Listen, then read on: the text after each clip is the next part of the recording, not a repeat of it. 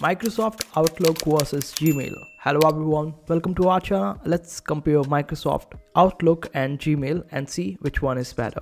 So let's check it on the appearance basis, basically which platform provides better services and better features.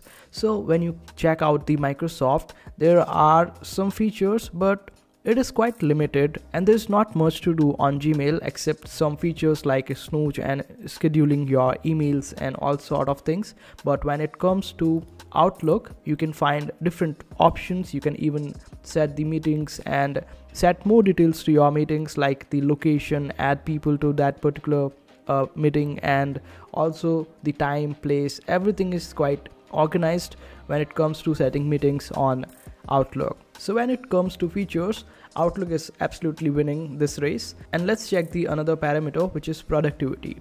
So you can see it quite clearly. On Outlook, you can do different functions and do all sort of work related to your business quite easily at one place.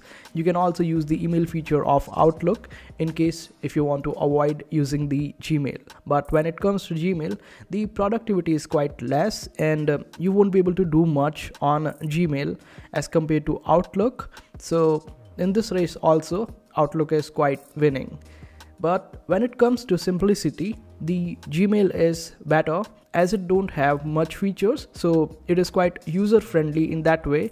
And if someone is just beginning their journey with email and business related stuff, then Gmail might come handy as it has less features, so less confusion.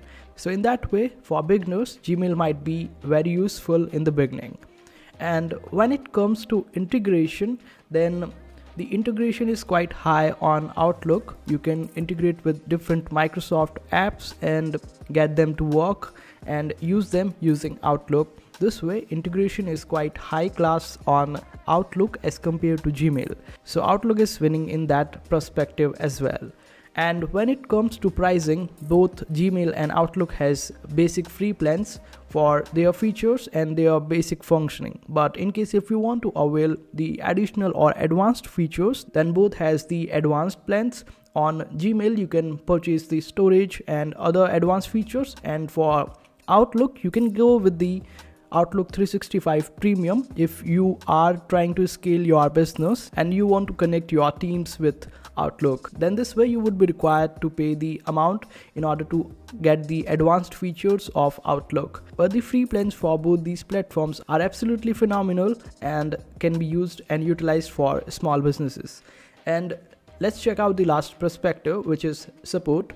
So in case of Outlook, you can go with the phone support and you would be able to avail the support quite easily, and the support is just one call away.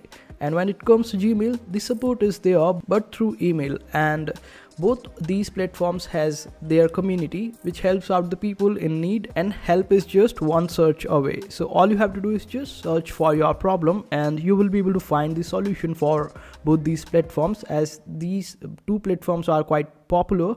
So you won't be getting any problem as such. So this was a short tutorial comparing Outlook and Gmail. I hope this video was helpful. Make sure to hit that like button and also subscribe to our channel for more helpful videos.